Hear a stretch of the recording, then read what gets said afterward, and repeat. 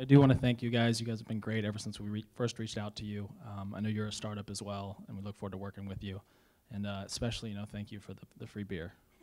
It's awesome. Cheers to that. I'm Blake Henderson, a co-founder at PrimeWellness LLC, and at the risk of this sounding like it's totally amateur hour, I have my parents in the room tonight. So if you turn around and take a look at them, hold up your hand. Take a good look at them, because this next part may have something to do with them. So as our slogan might suggest, we're heavily involved in, man, I got to work on my 10-word pitch, but wellness exercise, making wellness exercise accessible to everyone in a customized way, okay? So let's see here. Better put that down. This guy.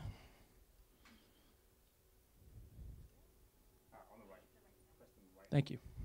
So 7th inning stretch. This is kind of the 7th inning stretch of the night, and I think we all know what we do in the 7th inning stretch. We get up. So you're gonna have to get up. I'm gonna need you to get up. I'm gonna need you to walk around to the back of your chair. I know this is a little. You're gonna need the folks in the back. You're gonna need you to kind of scooch back a little bit. Keep going back. Girls at the back table who've had their jackets on, you're gonna need to get up. Okay, so we're gonna take you through a balance exercise. Our first product is centered around improving balance, improving stability, and helping you prevent falls, okay? So I'd like you to do what, just follow along with the video. Oh, wait. I wanna see. I'm just gonna try to hold this down here.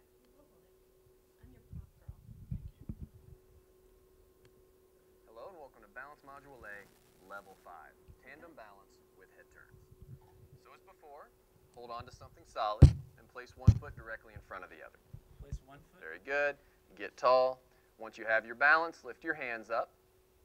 This should be easy right now if you progressed up from Level 4.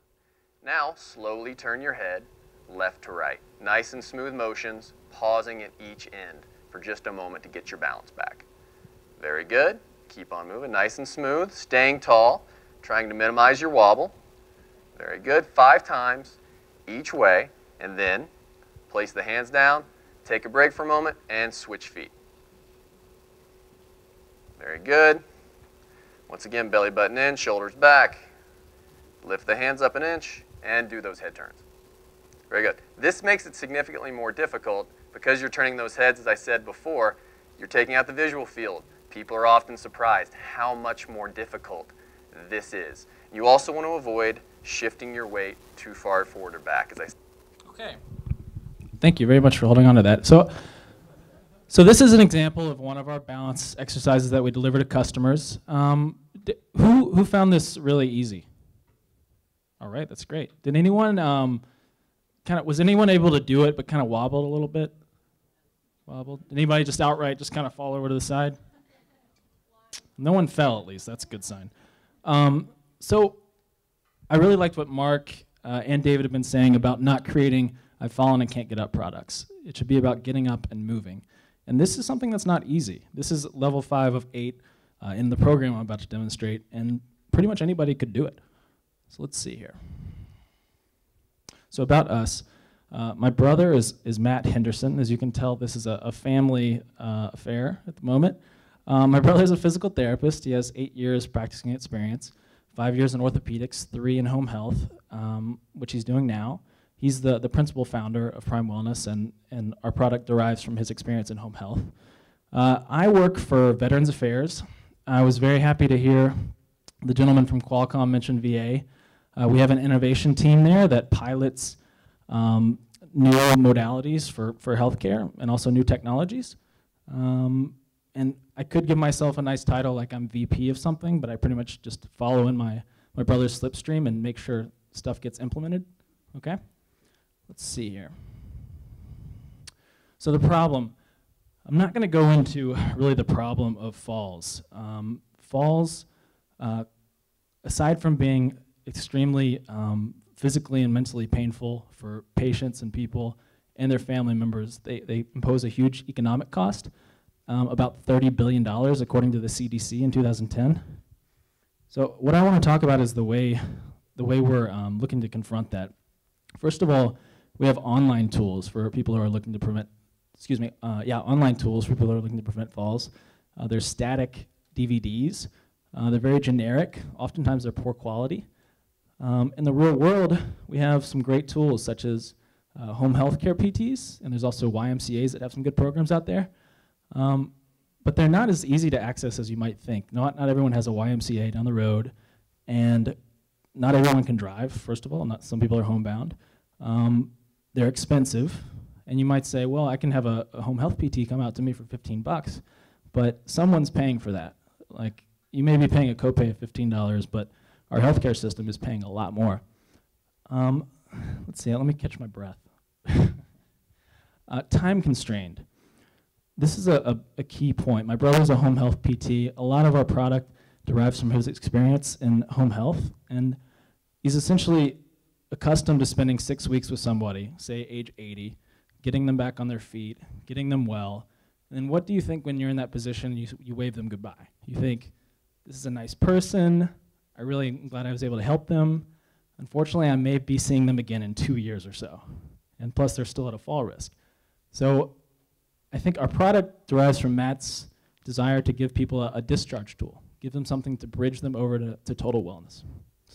Let's see here. Thank you. I'm just not accustomed to the clicker. Thank you. Okay, so our solution is interactive, it's customizable. I think Matt's instruction is very professional. It's reasonably priced, and it's extremely accessible just about any time you want to access it. So I know you guys are all really excited to see what this is. So I'm going to show you. We just did a soft release of this 2 months ago. So this is very new. Let me see here. Now I'm going to need you to hold this.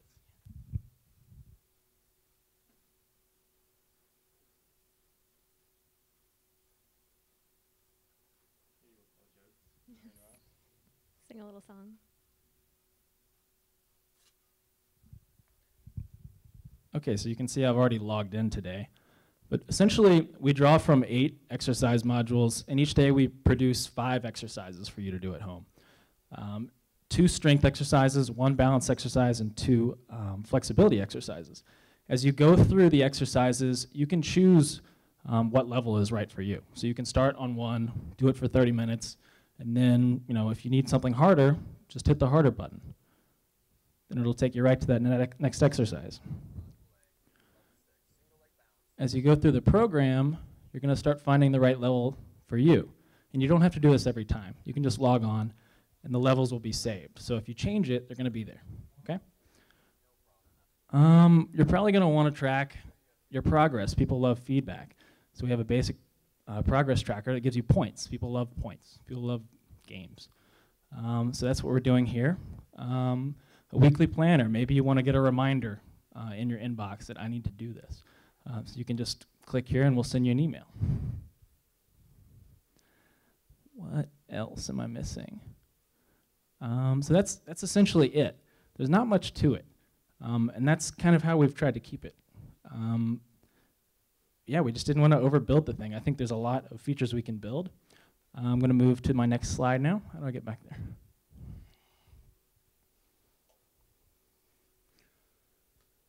Let's see. So our near-term roadmap. Apparently when you do a soft launch, you don't get 500,000 hits immediately. So we really would like to raise our profile and do some outreach. Steven and Katie, you guys are helping a lot with just the exposure here. I think the key word is what's it called? Sorry. We want to assess efficacy through a pre to post study over 12 weeks. So we're basically going to get a feel for how our program would impact health outcomes over 12 weeks. We're looking for 50 patients, so that's something we want to do. We're going to be testing different product offerings. So preventive health seems to be kind of like an oasis in the desert that we can never get to. It's kind of like maybe people just kind of suck at preventive health, essentially. So we want to look at narrow reactive programs. Like say I have hip pain. So we can build a program really narrowly tailored for something like hip pain. Excuse me.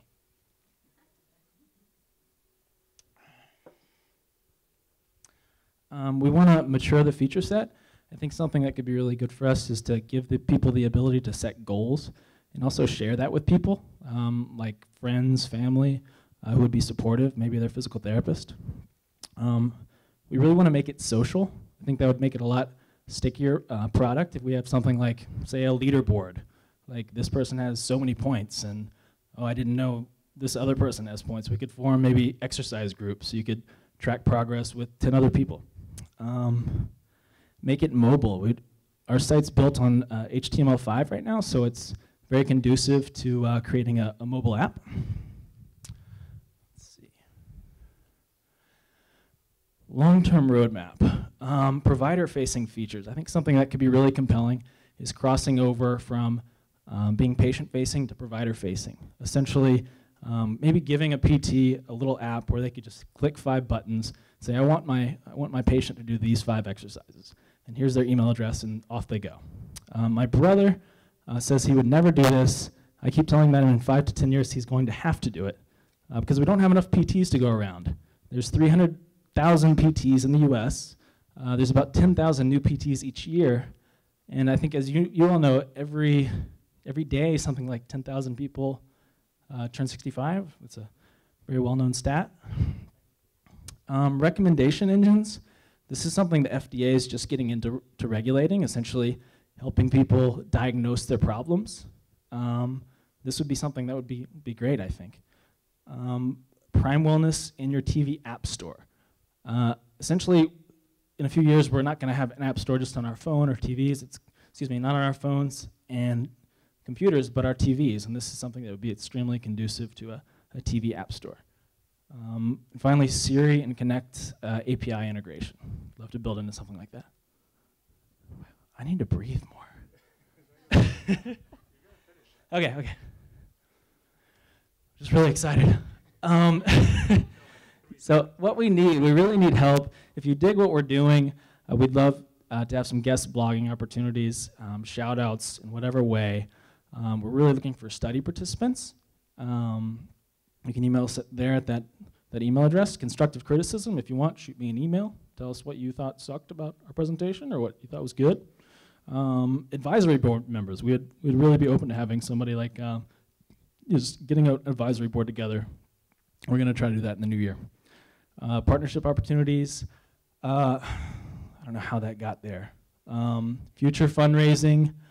So that crossed out as kind of a dig on the startup community. Matt and I feel like is a little too focused on fundraising being an end unto itself. We do want to build a company, and we want to build something that connects with users. And so we would be interested in making relationships with people who are interested in this space and share our values. All right. Great job. Thanks.